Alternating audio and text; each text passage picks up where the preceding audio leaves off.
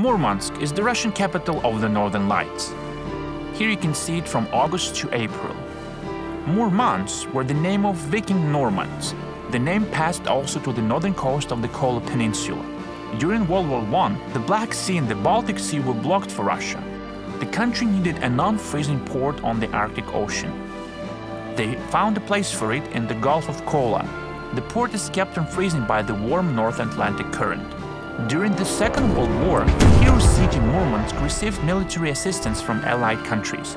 The Nazis dropped 185,000 bombs on the city.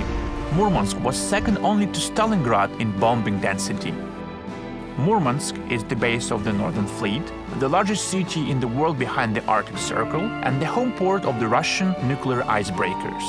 The monument to the development of the Arctic, the first atomic icebreaker Lenin, became a floating museum.